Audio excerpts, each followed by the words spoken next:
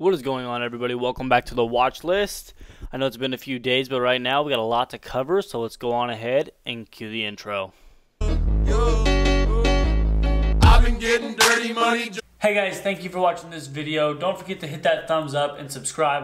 I'm putting out at least one video a week, giving you guys absolutely free content that's gonna help you guys, whether it's long term, short term, just in finance and everything like that. So with that being said, let's jump back to the video.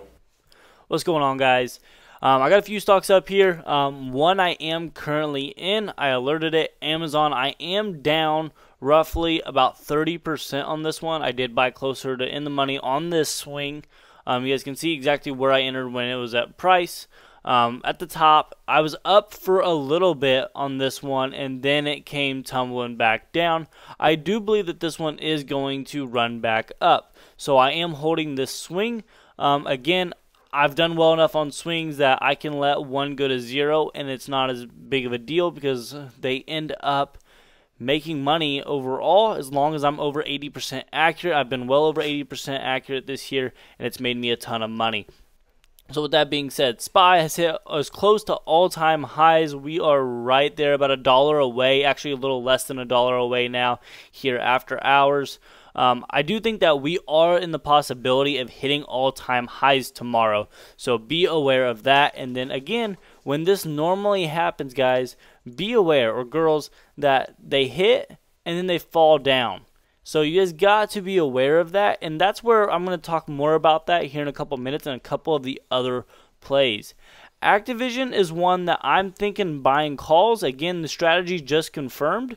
So tomorrow I'm looking at it. Again, I would want it to fall just a little bit in order to get a good entry. Of course, I like buying when it's down, selling when it's up, collecting profit. That's just what I do. Again, I have an exact strategy that tells me, though, when to enter and all of that. JD.com here. This one is not confirmed, but again, we hit all-time highs and it's cranked all the way down. It found some support and now it's broke through it. Again, I'm not a support and resistance trader. This is just what I see out of the basics of it. My strategy is telling me puts on this play. Again, I would like it to get back up to that $85 range and then be able to buy puts on it and push it down. I'll go at least 2 weeks out on all of these plays at least. Peloton, also known as Peloton. A lot of people have made a lot of money on this play this year. Again, they hit highs, 10, 12. Now, here we are. Again, they just keep downtrending now. They try to push all the way back up. Got to $139 short, almost $10 short of the all-time highs. It almost hit 140 a few months ago, and now it started downtrending again.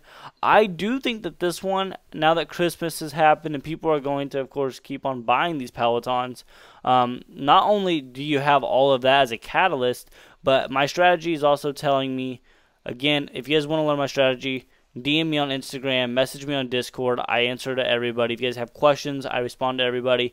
This one, I believe, is going to start going up. I can see this one in the 120s at least, so I'm probably going to be buying a 120 call on this one in the next day or so. Again, I would like for it to fall back just a little bit and get underneath of this low. Might not happen, may just go and retest it, and then I would like to buy a call on this one. So the other two that I have confirmed, this one, TLT puts, I'm not buying this one just because of how far down it already is. Could it go further and test down into this 155 level? Yes, but that's only give me about $1.50. So I'm not really excited about that one. That's not enough room for me to really make money and be happy with that one. So that's one I am going to pass on, but I do think that it's going to continue to fall. It's got a solid downtrend. This may be the one that I miss out on.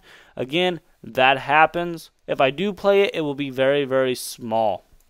This is the one that I actually like a lot. Netflix calls. Netflix actually bumped up the price again of their subscription. They have a great subscription business. If you don't know who Netflix is, you're living in a hole. Get somebody's out there. I guarantee you know a friend that has Netflix. bum it off of them for a night, watch it, and then give it back and never pay for it again. That's my personal opinion. But I do believe Netflix is going to go back up. I can see this one testing again around the 515 area. I'm not saying that this one's going to get all the way back up to 520, but I can see this one back up into the 515 area for sure. And then when it comes down to, again, we already talked about the Amazon one.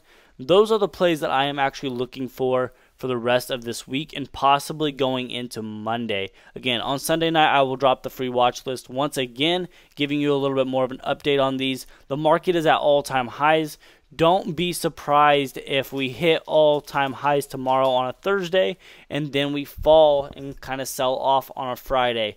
Don't be surprised by that. Or we could run the rest of the week because of all the vaccination news and everything like that going on. This market is crazier than a normal market. I want you all to be aware of that. So that being said, good luck to everybody. If you have any questions, feel free to direct message me, DM me, personal message, whatever, however you call it, and I will help you.